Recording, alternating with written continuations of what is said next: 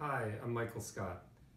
I'd like to talk about a group of paintings I made in 2018 that were based on the circle. I find the circle to be an iconic image. The concentric circle they can read as targets, but I really saw that as a vehicle for abstraction.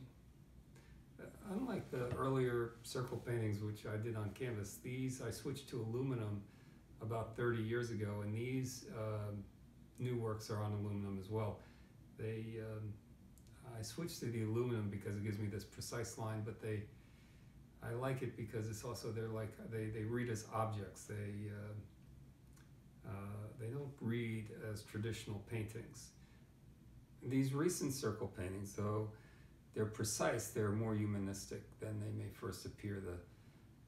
The surface is it's super smooth, but it shows imperfections almost like plaster, and I allow the paint to run over the edge, so it's you see the remnants of how they're made. The other thing I like about these paintings is that they incorporate multiple circles, 2, 3, and 4, and those circles, they extend off the picture plane.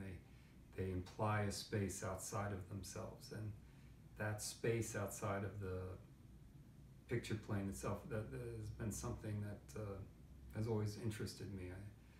I think with these paintings it's more literally stated than in some of my other works.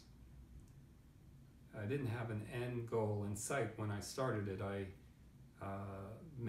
had one idea and I made the first painting, and then that painting led to the next painting, which led to the next painting. I had 10 panels in my studio, and when I finished the 10th was when I finished the series, and it was that series that I exhibited in 2018 at Renos Xippas' gallery in Paris.